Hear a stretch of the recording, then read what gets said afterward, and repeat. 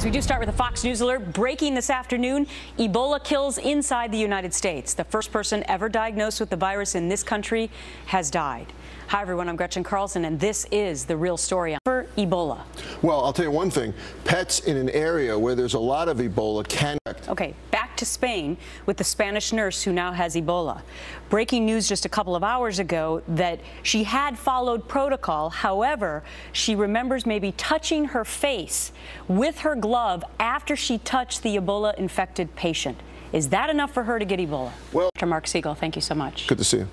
The president taking part in a conference, John Kirby. Yeah, and I admire John Kirby. He's a really great guy, and he's doing this, let them fight it out. Number two, putting big troops on the ground. We've been asked before to help capture America's most wanted criminals, right?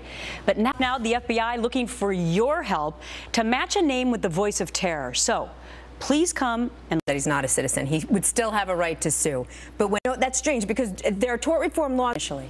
Today, I'm going to say no. In the future, we might find that so. So do we change the rules because it's Ebola and not regular? We'll have to see. But today, not. Jessica, let me start with you. You've never been on the panel before. This is a really sensitive topic. Do you agree with Brittany's choice to end her own life? This isn't just about the person who's making the decision themselves. It's about those they leave behind. Immensely. That people who have this kind of a tumor, it will not be pretty at all.